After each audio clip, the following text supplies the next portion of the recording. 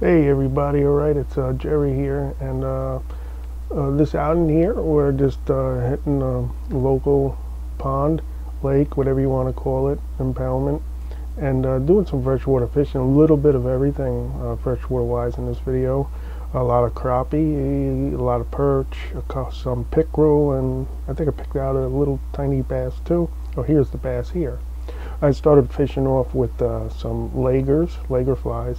This is actually a brim fly that I'm using. I think it's about a size 6. It could be a size 8. Hook sizes are kind of vary between manufacturers. But I started fishing with the brim, but I did switch over to another fly in a little bit, and the response was pretty much so excellent. But going back and forth in the day here, and he just inhaled that.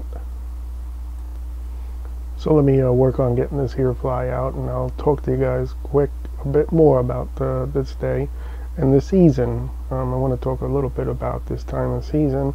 I call it late winter, early spring. You're kind of in between, and those transition periods are tricky.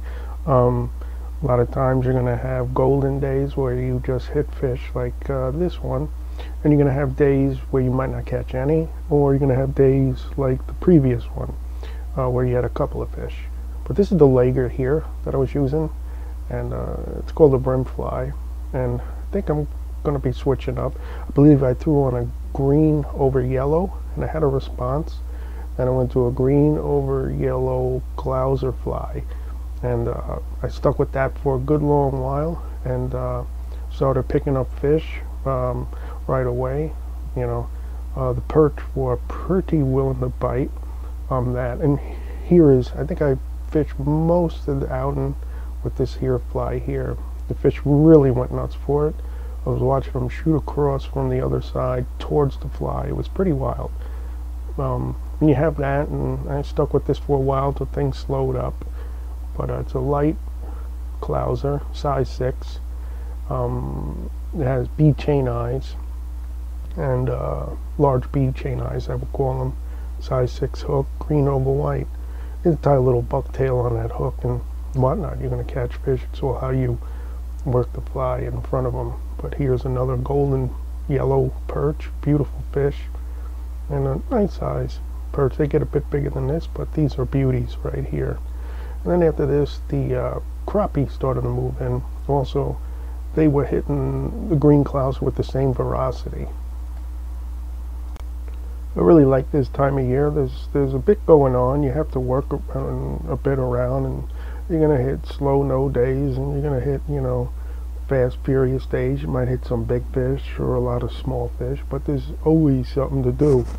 And actually, I think this is around close to opening day trout stocking, and I spoke to a couple of guys. They said they were killing them in a few of the creeks or rivers, not rivers, creeks and streams. I guess you can call them rivers. But I tend to avoid that, and I let things settle down, and I got a few places in mind that I might fish for trout this week. And trout opening day sometimes can just be plumb crazy. Opening day for trout, actually, it's a great time if you're new to fishing, because you have that golden period where they're just willing to bite, and they're just stacked up. If you get them right after they stock them within a week, some people got it pinpointed down to a science when they know where these trout are going to be stocked and most vulnerable to be caught. But it's a great time if you're new to fishing. You know, opening day is a great time to fish in a lot of places. They vary the schedule. They don't exactly tell you the exact times they're going to stock trout. They're still actively, they'll stock them through the month. So sometimes you can avoid all that chaos and still hit those willing fish ready to bite. I'm not really looking for that. Oh, this is here is the that's the clouser. Big eyes, green over yellow. Just did a spectacular job. The fish were just keying in on this fly just as it hit the water. It's just so you got those 3 ingredients. You got the fish there, the fish are willing to bite, and you got something that they're just keying in on. That's just the goal factor in fishing. Everything, you know, all comes together, and it just seems too easy. So just enjoy the moment and catch a few fish.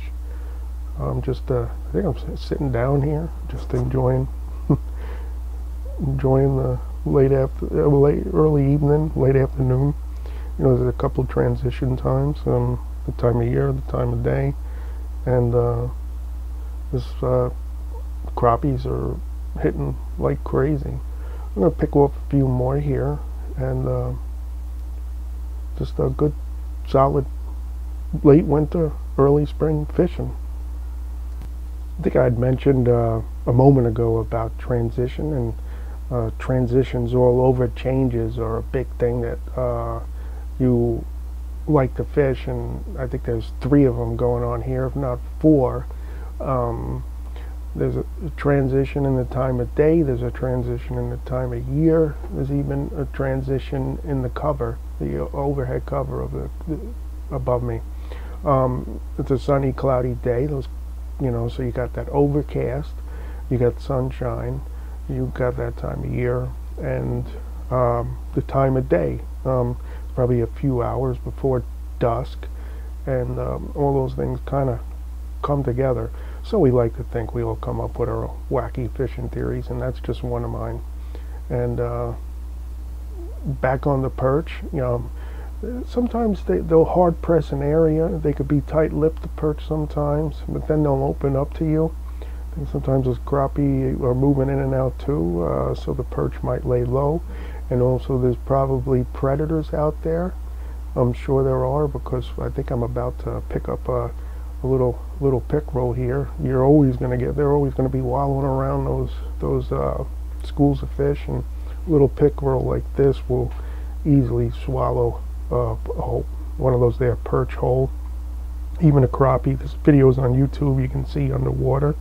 They got tremendous mouths and heads, and they'll hold on to that fish and slowly swallow and digest it. So you're going to get those pickerel mixed in too. And they'll hang around these here crappie, and they'll snap on anything that the crappie are snapping on. But solid bite, you know. Good fishing, good late season, early spring fishing. That's